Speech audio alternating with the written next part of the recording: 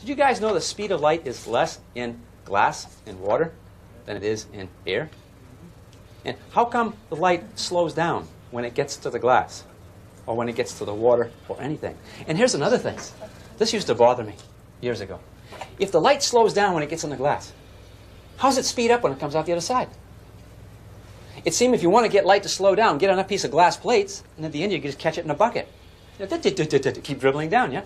But how does the light speed up again? How does light get through glass? Let me give you a little scenario of something like how that works. Light is a throbbing spark of electromagnetic energy, huh? And that throbbing spark of electromagnetic energy has a certain frequency. It has a certain frequency at which it throbs, yeah? And when that whoom, hits into a piece of glass, that glass got any atoms in there? How many say, oh no, the glass probably don't have any atoms. Come on, the glass got atoms. And what's the atom have around its nucleus? Begin with E. Electrons. Electrons. And guess what those electrons will do when that electromagnetic energy hits them like this? Hit, boom, they'll start moving the same way. They'll be set into vibration, okay? Now, what's a vibrating electron do? Did we talk about that before? What's a vibrating electron do? What does it emit? An electromagnetic wave. So that light will be captured by the atom.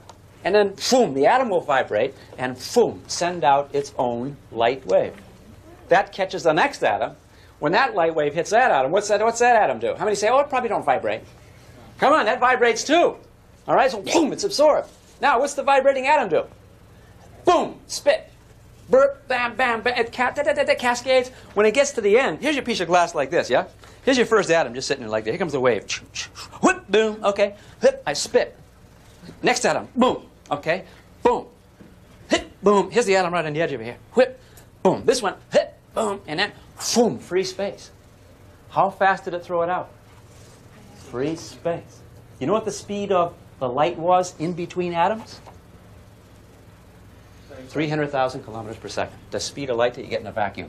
Because guess, we think of a vacuum as void, right? Take a piece of glass, take a piece of water. What's in between the atoms? How many say airspace? No. No airspace. What's in between there, gang? Begin with a V. End with oid. Try it. A void. And guess how fast that light wave goes, or that light particle, or that light goes in between atoms? The same as it goes outside. How come light slows down when it goes through? I wonder there could be maybe a time delay between being absorbed and spitting it out. If there is a time delay, wouldn't that, in effect, slow down the light getting through? Let's suppose I have like a little toy soldier that can walk like this. And the toy soldier walks at only one speed, only capable of one speed. Okay? Let's suppose that toy soldier walks over and touches another one. And the other one starts walking. Stops. See what I'm saying? The toy soldier that comes out the end here is not the toy soldier that went in. You see that? A little time delay. If there's a lot of interactions, does that mean a lot of time delays? That means a color of light that would interact a lot ought to move slower than a color of light that doesn't interact so much.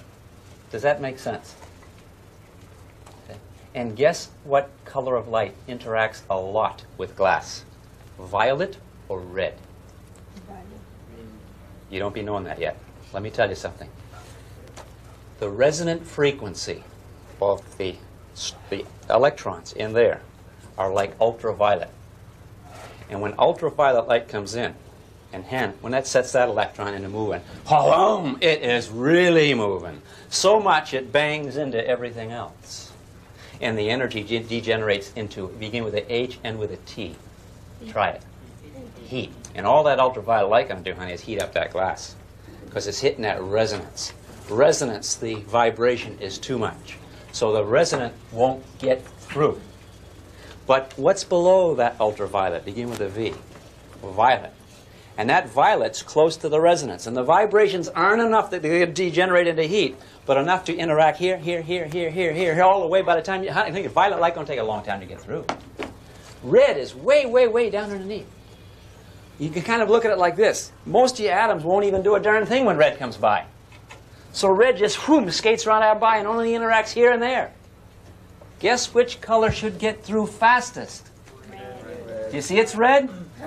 And we're going to learn later on that when the different speeds will bend different amounts, and that's why this and the rainbows you see above you display the colors that we see. It has to do with different colors bending. And we'll know why they bend differently, because they've got different speeds in the medium, different average speeds.